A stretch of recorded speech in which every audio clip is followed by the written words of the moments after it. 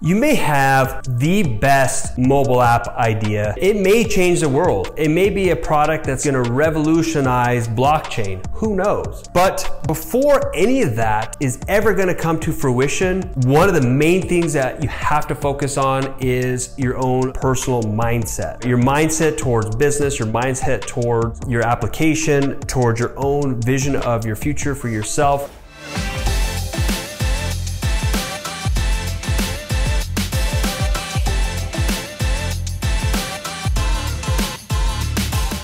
If you don't believe in yourself, if you don't have the mindset, this is going to be a thing, it's not going to matter, because going through mobile app development, going through software development, blockchain development, the amount of time and mental capacity, the amount of space it takes up in your head can be a lot at times. And they are a lot of setbacks. There's a lot of time that goes into things. There's things that maybe you get to a point in development and we have to pivot, we have to change. Worst thing you could do is start to question yourself, to judge yourself, to lose faith in your project. Because we've seen that happen a lot of times, and you've got to be mentally strong when you're going to build a mobile app, because it's not an easy process. It's not for everyone. Launching a startup is not for everyone, but everybody likes to see the success stories, the unicorns. Everybody likes to benefit from the startup's software and what they've developed. You know, you use it every day, but you don't realize the pain and the struggle and the time and the mental fortitude that they had to use and to apply every day and look themselves in the mirror and believe in the invisible that this was going to work. You're just benefiting from the product now. You just see the success story on how they work billions of dollars. There was a time when that individual was sitting at a desk by themselves in the dark, writing this out for hours and hours and hours on end, planning this app idea that maybe no one believed in, maybe just a small handful of people believed in, but they believed in themselves and they stuck to it. You know, they had the belief. You know, when you're writing big checks or you're taking on big amounts of money, the responsibility level goes up and you start to question yourself, is this the right thing? Should I play it safe? Should I just put this into this? What is my significant other going to think of me? Is this going to challenge my relationship? Is this going to hurt my family? Like, all these things come to your mind, okay? But I will say scared money won't make money. Scared money does not make money. What that means is if you're afraid to invest in yourself and you're afraid to write that check for your own app idea, you're afraid to do that, you're not going to make anything, because you have to be willing to let go. One thing is just your own finances, you know, putting things on credit card if you have to. That's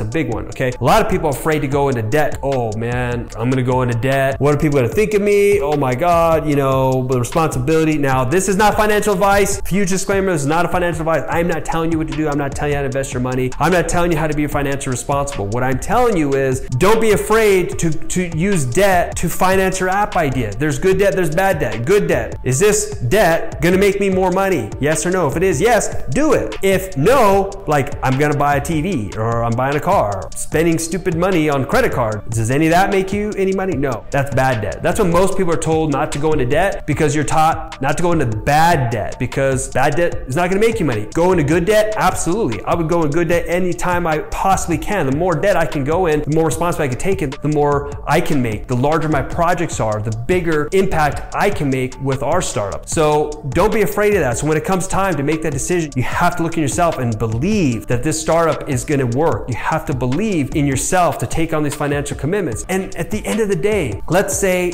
it bombs, it fails, you fall flat on your face. A lot of people look at it and say, oh, that's a loss. No, it's not a loss, it's a tremendous win, because what you gained, which is invaluable, is the experience. You gained that, so the next time you could turn around and say, you know what? I can do this again. I've done it once, I can do it again, and I can do it again, and I can do it again. You're gonna be gaining that experience and that belief in yourself that you're gonna become unstoppable, okay? So mindset is huge when you're launching a mobile app, getting into a startup. You have to make sure you believe in yourself no matter what, because there will be challenging times that you want to give up or you're questioning if this is the right thing to do. And you have to look back at the reasons why you want to do it in the first place. Keep that as a reminder, keep that in your forefront of your vision, and it will come true to you. Just stick with it, okay? If there's anything that my company can do to help you, feel free to reach out to us. Connect to me on any of my social media accounts. I'd be happy to reach out to you and we can go have a conversation, schedule a consultation. I want to make sure you're one of our 1,000 startups we launch in the next 5 years. We have the capacity to help you only if you believe in yourself, and we will be there to be right behind you.